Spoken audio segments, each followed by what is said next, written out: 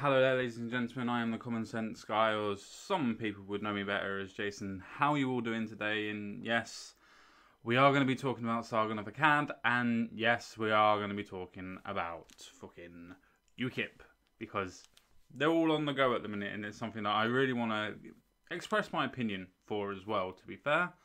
And I wanted to start this video by saying that some of the information that I've got to be able to get to where I am and the understanding of where I am as well, though I did kind of have the prefaces beforehand, was from a video from a YouTube creator called Porsalin, and was done an amazing job of being able to accumulate all of this sort of evidence and this, let's just say, interestingness of Mr. Akkad or Carl Benjamin.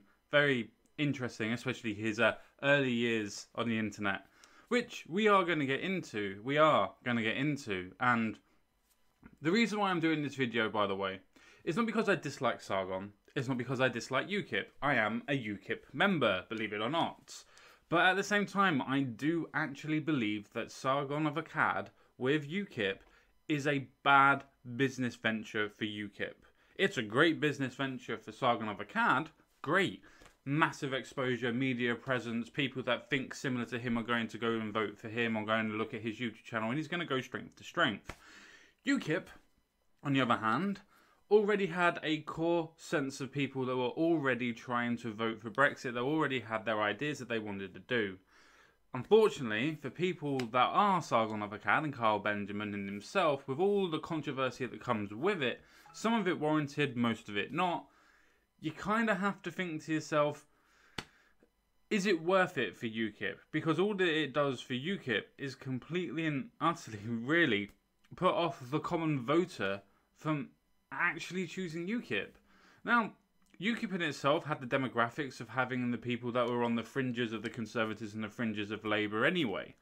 So, if they were trying to attract more people from those two parties, which is what they have to do if they want to be any sort of political force, rather than just political gain in the newspapers and in the news in itself, if they actually wanted to implement change, they would need to draw more people from those two parties.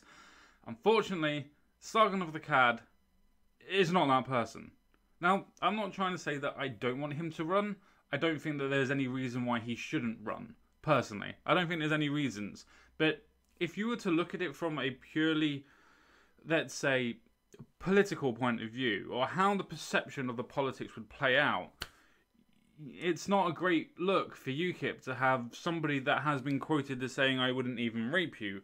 And yes, Sargonites, yes, the wouldn't even is the very important part. I do get that. I understand that he wasn't endorsing rape. I do understand.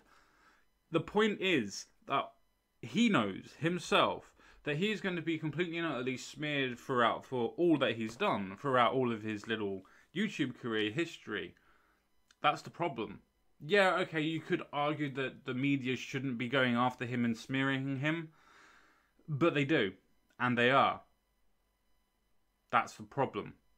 Because when they smear Sargon, they smear UKIP. Because that's the reason why they tried to smear the person. Because then the credibility and the character of the person then affects the party in what it does. Now, believe me, I know it shouldn't work this way. But we are humans. We are hardwired to make quick, snappy decisions. We don't always go out to get informed, especially when it comes to principles of voting. Though Sargon of Akkad should know this, especially considering that he's been fighting against it most of his YouTube career.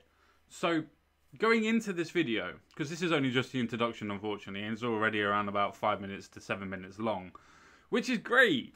Really want to hear me talking. What you want to do is you want to hear what's going on and the reasons why I think that it's a bad idea for him to be running as a UKIP MEP. Now, with that being said, let's get into the video and actually understand the reasoning why I think this. Let's get into it, shall we?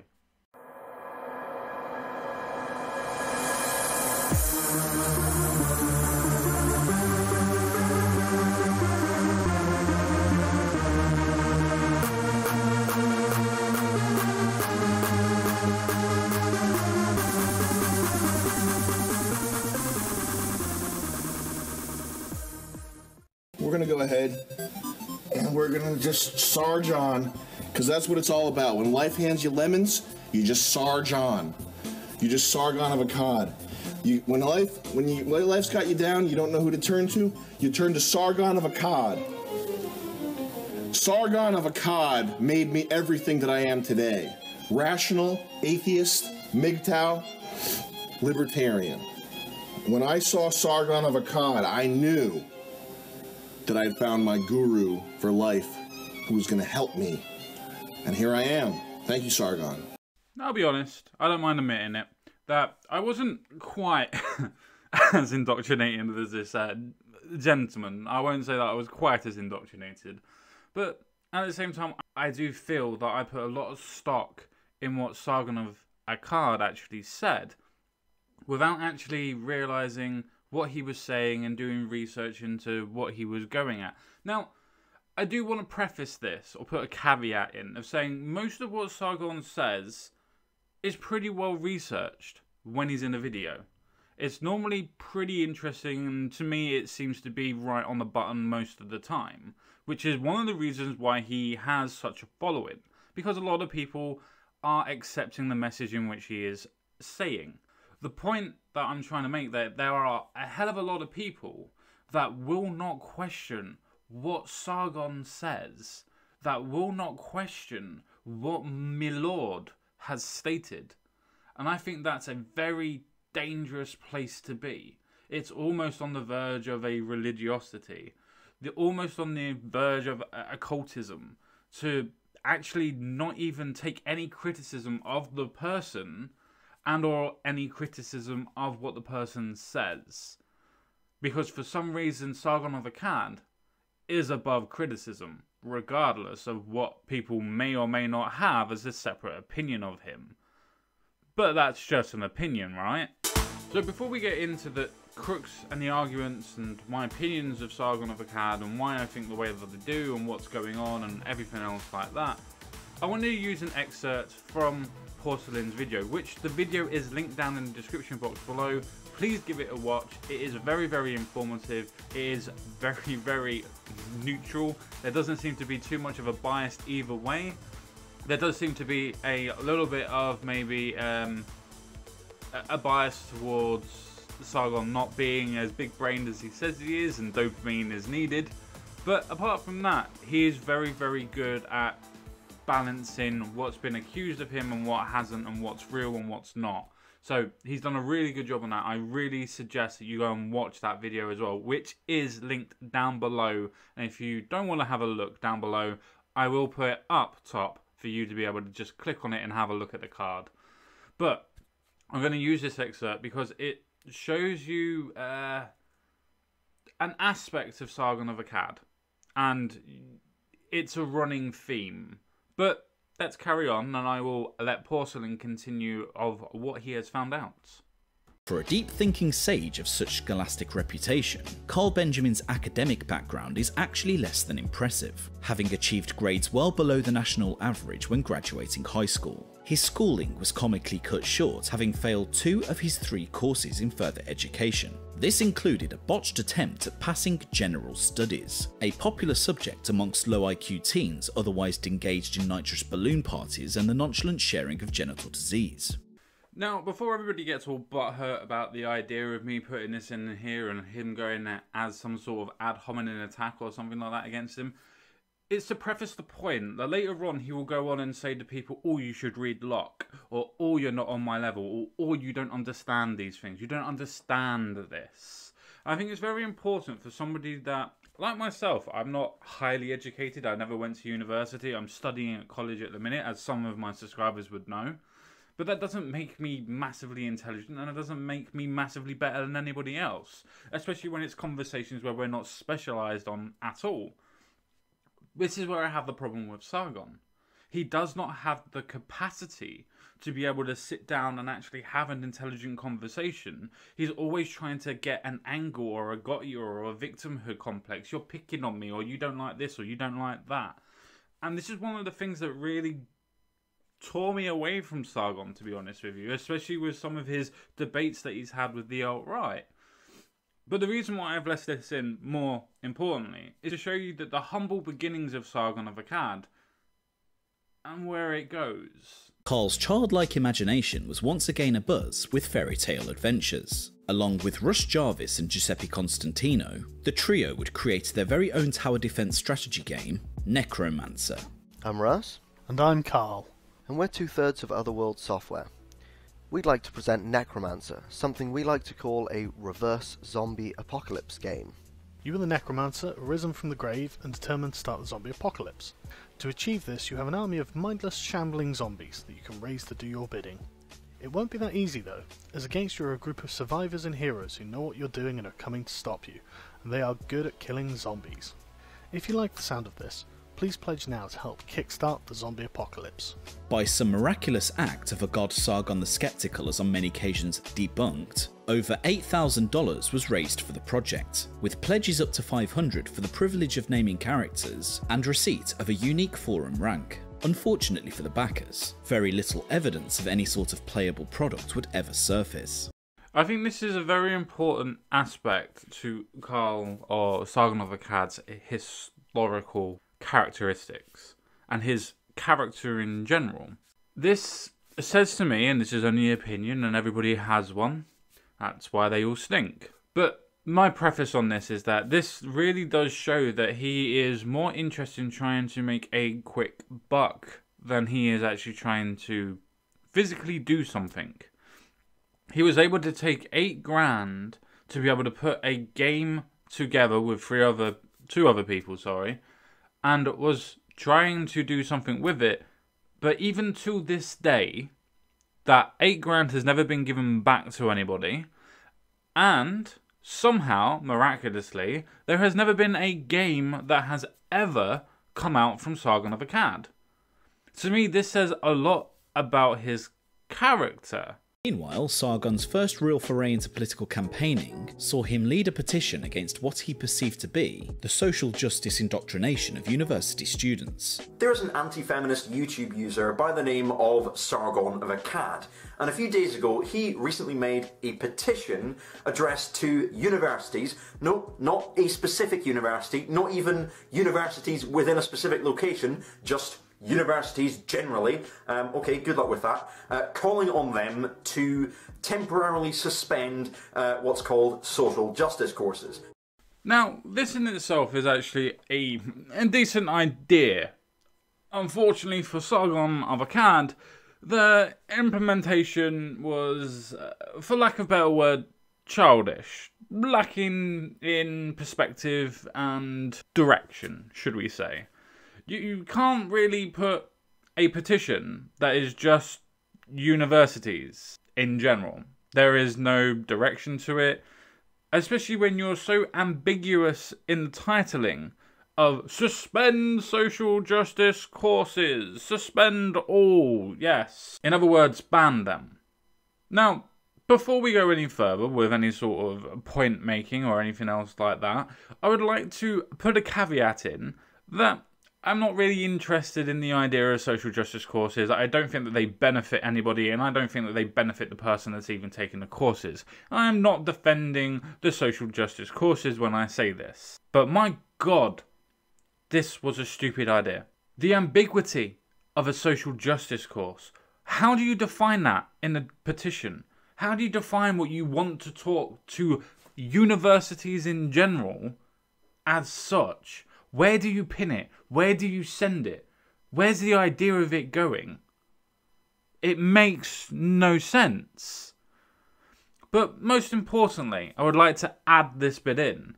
For all of the talk that Mr. Sargon of Akkad likes to put into his, should we say, channel, he's always of a free speech advocate, at least, or in the idea of not banning things and having small governments and whatnot. This in itself is a complete and utter contradiction of what his principles, in general, are supposed to be. I want to ban, but I'm not going to use the word ban, I'm going to use the word suspend until we can find out what we're going to do with it, and then we're going to ban it. This is the reasoning why I started to shift away from Sargon, because I saw that he was not a man of the principles that he set out that we should be, or he should be preferably. He does not follow those rules. But yet, let's continue with more hypocrisy. Specifically, libertarians seem to have an issue with this, which I found very perplexing. And I heard some very strange arguments from the libertarians in favour of not banning social justice in universities, suspending it until it can be assessed and reformed. Yes, I wonder why libertarians, in which you have said a couple of times, Sargon, especially when you were first getting into politics and things like that, that was your idea. You wanted very limited government, and you wanted the government not to have too much force or say in what's been going on in the real world or whatnot. And there you are, physically advocating for the government to step in, ban people's speech and identity and the idea of going forward. Whether you agree with the courses or not, principally, you are setting up people to be banned for expressing their opinion and asking the government to step in to do this. I wonder where the hypocrisy could be, Sargon. I wonder. Again, I feel that I need to preface this because some people are going to think, oh, you're attacking his character. You're attacking his character to make a point. No. This is pointing out the fact that Sargon of Akkad, Carl Benjamin, likes to use snippets of information to try and push his agenda to make him sound better than what he is, rather than actually just being himself and being genuine and actually just letting his ideas, which he says is the way to meritocracy, remember, is the way to be. Yeah, he's always trying to find an angle. He's either the victim or he's always the one that's trying to be victimizing. So, what is it, Sargon? Is it a case of you need to be a victim, you need to victimize, or is it a case of you just don't want to be you? You don't want to be judged on what you're capable of. You want to be judged on what you think the world should be by putting a front up. So let's see where this level of hypocrisy and blatant lying gets you, shall we? Well, you'd be surprised, actually. My dad isn't white. Mm-hmm. So my granddad wasn't white, and he was a black man in the 60s who married my white grandmother. My grandfather wasn't a quarter black. He was fully black. My grandfather's black on my dad's side. And to further compound matters for the chubby Swindonian, an even bigger lie was about to be exposed. With a self-admitted black grandfather, Carl's parents should surely exhibit some signs of African heritage. However, following a series of home videos uploaded to Sargon's channel, it was crystal clear both his parents were incredibly light-skinned. Oh shit! Oh shit! Almost trying to play identity politics to give you a free pass to say, well, I can say these things because my granddad's black, my dad's half black, or quarter black, or three quarters black, or whatever the fuck that he wanted to use it as. But turns out his dad is pretty white. By the way, that is Sargon of Akkad's dad. Yep, that rhymed. So what do you guys think? Does he look black? Is he black? Now, let me be honest. That doesn't necessarily mean, just because of the colour of his skin, that he doesn't have any kind of black heritage. But it's the bit afterwards that we need to watch. So let's carry on, shall we? Big blackness. So, how did you find it? Yeah, I'll tell you what, with a bit of practice, that could be good fun, couldn't it? Good at. When pushed on this, Sargon backpedaled, claiming to not know exactly what race his grandfather was, before admitting to what he called a slip-up. But Carl had reiterated the same assertion time and time again, only to have now been comically exposed due to his own stupidity. It was generally felt that Sargon's penchant for convenient duplicity, in framing the narrative in his favour, reduced him to the same leftist tactics he'd made a career from criticising.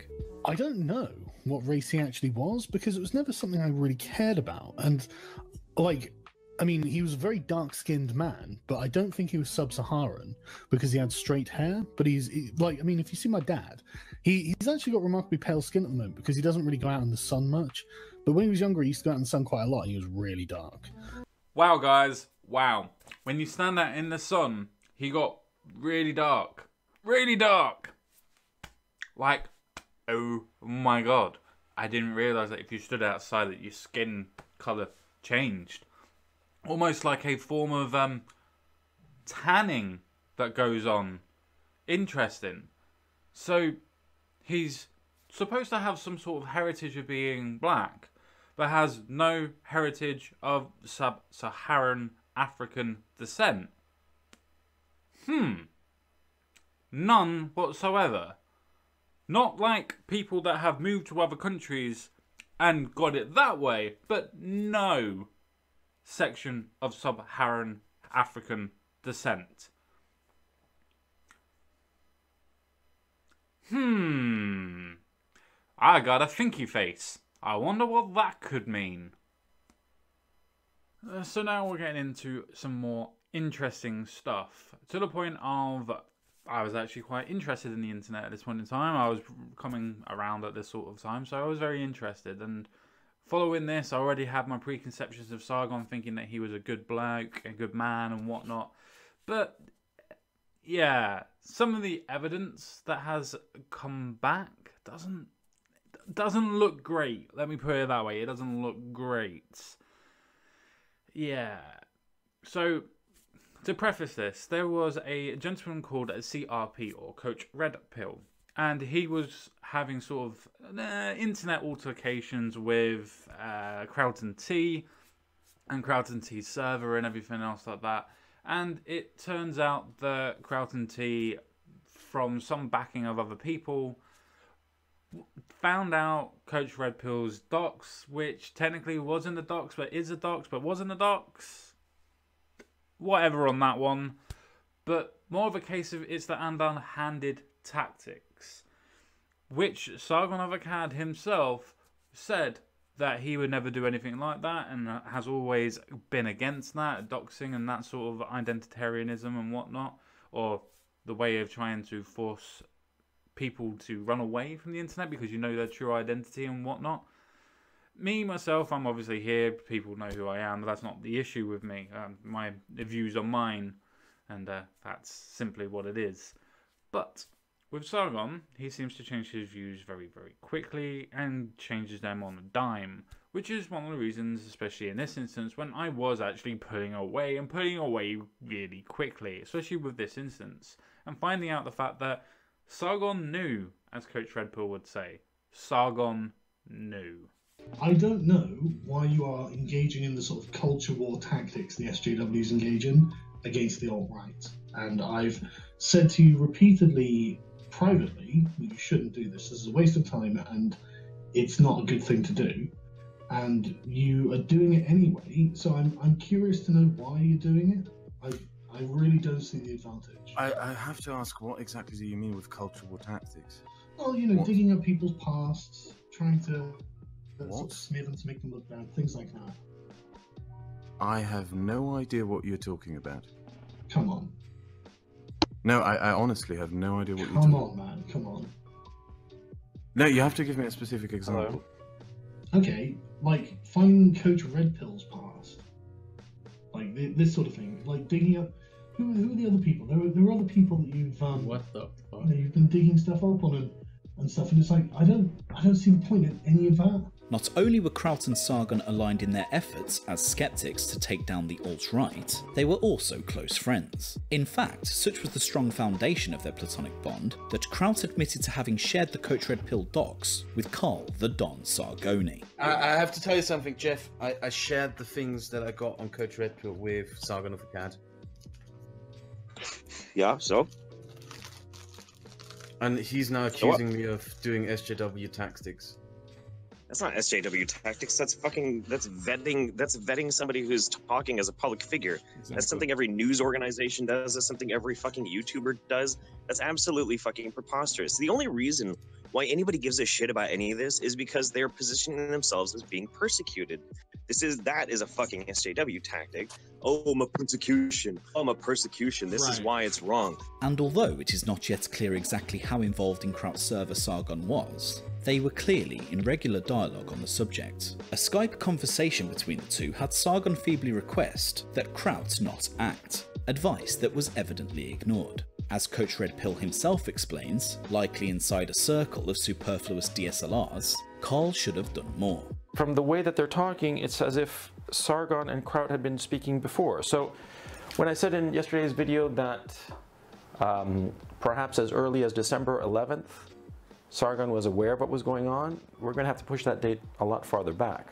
Now we're moving into the territory of November. Okay? So Sargon of Akkad knew for several weeks what Kraut and T was up to. So, now that we've got that little bit out of the way, and some background, and some history, and some context, or as the left would say, some nuance, I just wanted to make a quick preface, a quick point. For all of the video clips that you see in this video up to this point are all from Porsalin's video, a documentary of Sargon of Akkad, or as it's called, the Sargon of Akkad effect. Now, it's in the description box down below. Please go and watch the video. It's an amazing video. It really is good. And no, I'm not being paid. Though, Porsalin, hi. If you need, if you want, you know, helping. Kinda. I'm not really. Never mind. But now I'm going to move on to the more political side of his victimhood complex that seems to be around at this moment in time. Especially considering that he would go around and blame people for his, or their, victimizing of him to make him the victim, that everybody's against him no matter what, which is kind of the reason why I wanted to show this at the beginning. It's just his own doing. You can't go around calling people white you know what. You can't go around and call them just you know what. Beginning with N. I'm not getting my channel bloody taken down when I'm doing a criticism of someone. I have no problem with the word being said. But I'm not that stupid. Yet. I probably will be at some point, but not yet. So, these are the things that Sargon of Akkad seems to do himself. That they try and get him into these corners. And Porsalin actually says this in the video himself very well. But I want to do it in my own way because I'm actually doing it from a different way. He's going against Sargon as it is and pointing out historical and, well, internet historical facts about Sargon of Akkad, where I'm giving my opinion of what I feel about the person on a personal level and how it's going to affect UKIP, which was the preface of this video. And yes, I've taken over 20 minutes to get to the point of showing you the character references that I think that make Sargon of Akkad, should we say, a garbage human being. And I honestly do believe that. The reason why I do believe that is not because I dislike Sargon. It's not because I don't think that he does good work. He does do good work. I'm not going to dispute that. I'm never going to dispute that. He does do good work when he thinks about it and when he actually goes off and does things by himself. Going into the realm of politics with the checkered past that he has, though again, to preface the point, and I know people are still going to try and point this out to me, but I do understand that the things that he said generally was said in jest. But if you go around and you're having a thought experiment with the idea of child grooming and is it okay for child sex and whatnot, it's going to get clipped out of context. You should know this going into politics. If you're going to call somebody a garbage human being, sorry Anita, but if you're going to call somebody anything or Jewish names or whatever, then you're going to get called out for it. Your Twitter bans are going to come back up on the reason why you got banned. These are the things that are going to come up, and these are the things that are not going to actually affect you, Sargon, because you don't care. That's the point that I'm really trying to make and trying to preface here.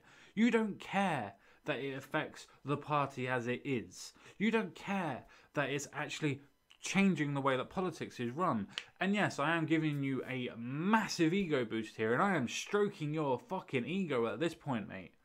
But all of these things that are coming down on you are not fully coming down on you, because by proxy you are being protected by UKIP, because the real target is not denigrating you, because you've done that yourself, you dick, but it's actually going after UKIP as a whole and trying to completely and utterly discredit UKIP for what it is. And supposedly, in general, I don't know, I'm not in the inner circle or sanctum, but supposedly it's supposed to be for British liberal values.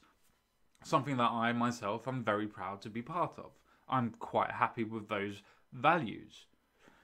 immigration, all that sort of stuff. I'm very, very happy with that. You just check my channel, you'll be able to see that sort of stuff.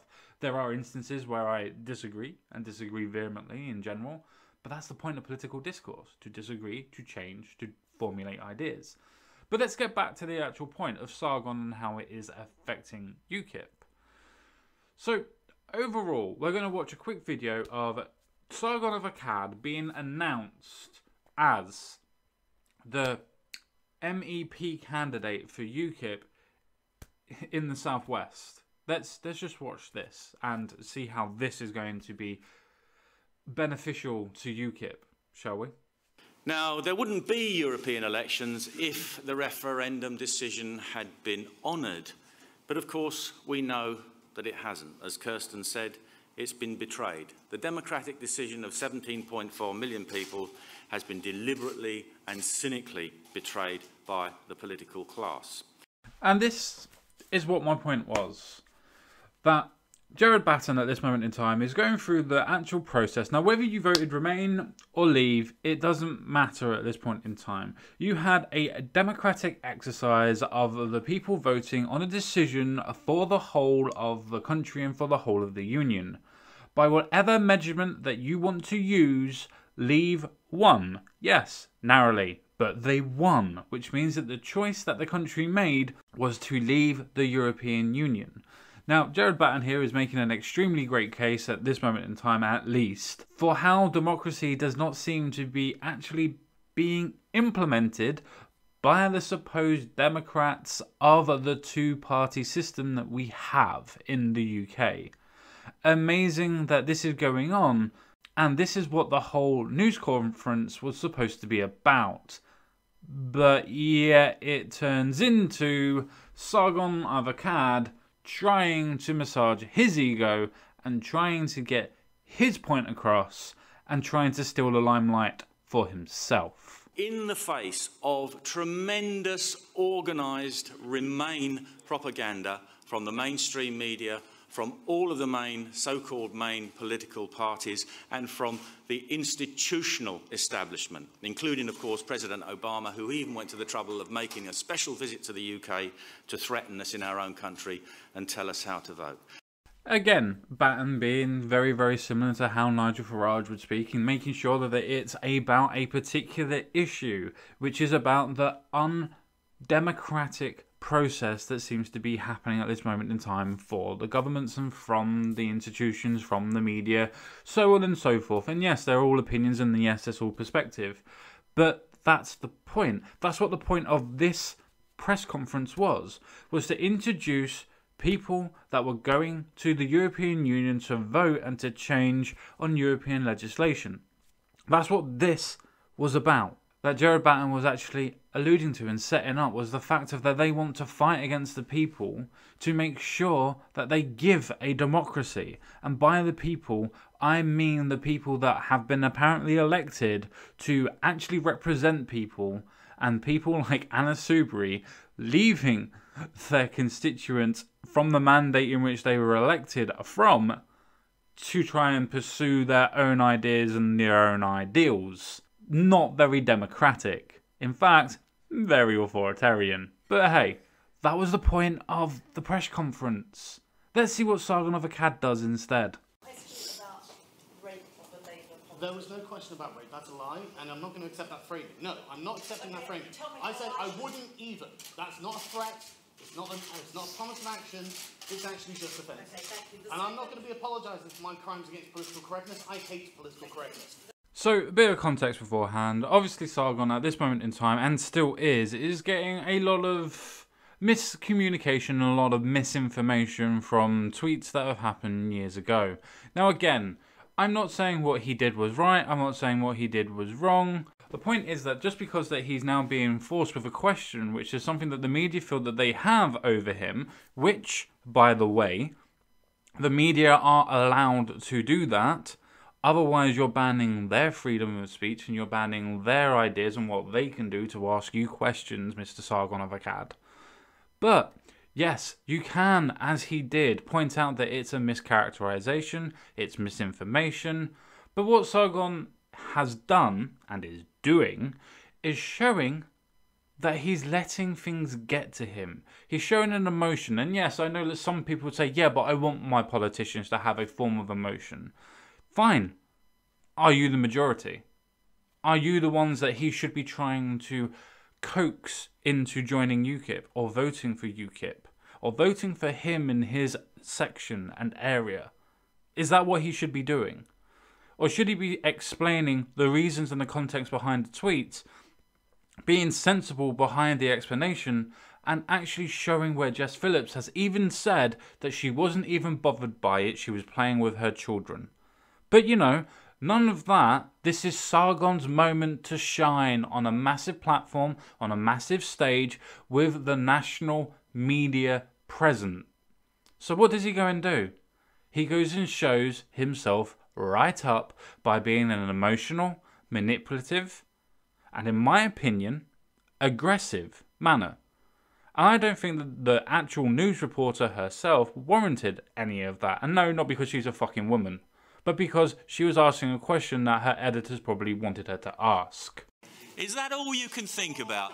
We've come here to talk about the European elections. All you can do is talk about a tweet from 3 years ago, which I wouldn't make, I wouldn't condone. He can then answer it in the context that it was done. But that's all you want to talk about. Our country's future is on the line. Are we going to be part of the European Union, or are we going to leave? And that is all you can talk about. And the vast mass of people out there couldn't care less. And Jared Batten there making my point for me yet again. The fact is that because Sargon of Akkad, and yes, I do understand Sargonites, that it was a case of the media trying to smear against him to stop him from running. I do understand. But because that he is running with his political past and with the upstarts that have happened to him and what he has done him fucking self, is now hurting the prospects of UKIP. Even in this announcement of his grand opening, so to speak, as a running MEP participant, the whole press conference has been against Sargon of Akkad and the fact of him doing the tweet, whether it was right, wrong, or whatever. But the story is not what UKIP's policies are. Not the fact that they're fighting against the actual idea of keeping democracy alive and making sure that the actual people that represent us are supposed to be representing us. And they are not. And because of Sargon of Akkad, and it is him, unfortunately, and his stupidity in previous years gone by, that is now stopping UKIP from participating and moving forward. That's the problem. It is going back to the point of, yes, and the media are smearing against him, but it's always back to the problem that these problems come from Sargon. And no, nobody's squeaky's clean. Nobody would ever suggest that people should be or are. But the point is that the way that he's acting, the way that he's doing against it, is not saying anything that's going against political or politics in general. He's now going to the point of saying that he's being victimized against it. It's his problem. It's his. Everybody's against him. Why can't people just let him be? The problem is, if you believe in freedom of speech, you have to support your enemy's freedom of speech. Otherwise, it's not free speech. It's your speech. And that's the problem that you have when you fight for free speech, Sargon. And that's the reason why I do fight for it. Because I do want my enemies and I do want the people that I loathe to have that free speech. Because it means that I will have it. These are the processes and thoughts that go through my head. And don't seem to go through your head to their logical conclusion anymore, mate. So here we go again. I think we've covered it. You see, this I've explained to you. You asked me 3 times. I answered you, which was that I don't condone a joke or a remark made by somebody 3 years ago on Twitter. Now, if you held everybody to account for every remark they'd ever made in their life, which was stupid, unthought out, uncondonable, there wouldn't be any journalists in this room, would there? So, proving my point for the last aspect, that the whole thing for Sargon and UKIP has been a one-way street, really.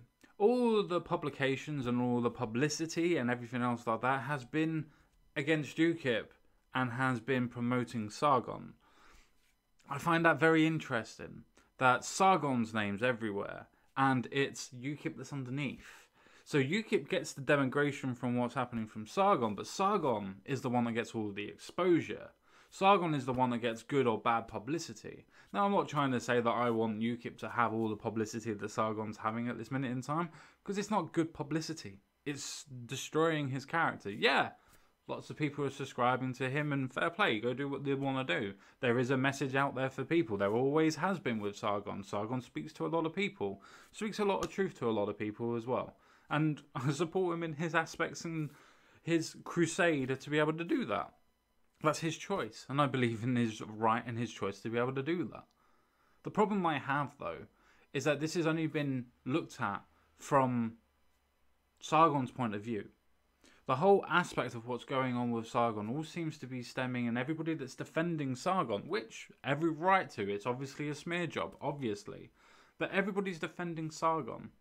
Nobody's taking the actual time to realise how much that this is going to damage UKIP.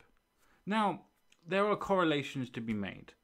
There was localised elections that happened very recently. Now, before I get into all of that and the connotations and the correlations that could stem from it, UKIP did not have a lot of local councillors to be able to put up, unfortunately, for UKIP. They didn't have a lot. So they lost a lot on that aspect alone. If you don't have anybody to fill the seat, then you're not going to win the seat. So you're going to lose it.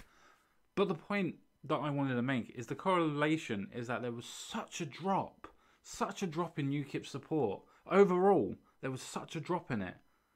I can't help think that the correlation, not the causation, but the correlation has been the way that the media have portrayed Sargon.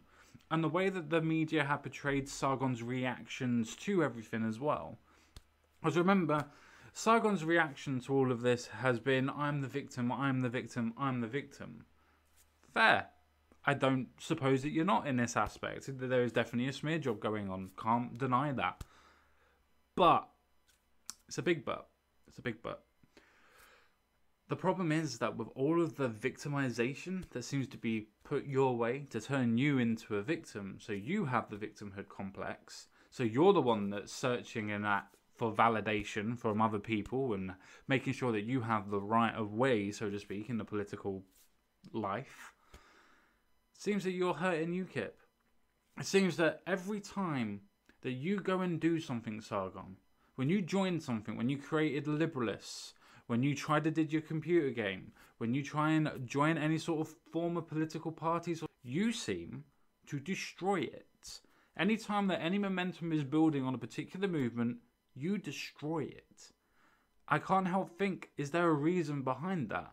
And yeah, I know the more cynical people in the background will be going, SJWs, SJWs. Which, sure, maybe they do have a profound effect. Maybe it's the establishment that's completely not against you. Maybe it's the government itself that is trying to censor you yourself, Sargon. And yet, doesn't that sound a little bit conspiratorial? Doesn't that sound that the world's out to get you? Doesn't that sound just a little bit like victimhood? Just a little bit? Maybe a word of advice for UKIP in itself. And that is, maybe you should drop Sargon of Akkad. And no, not because I think that he's being smeared against. And no, not because I believe the stories.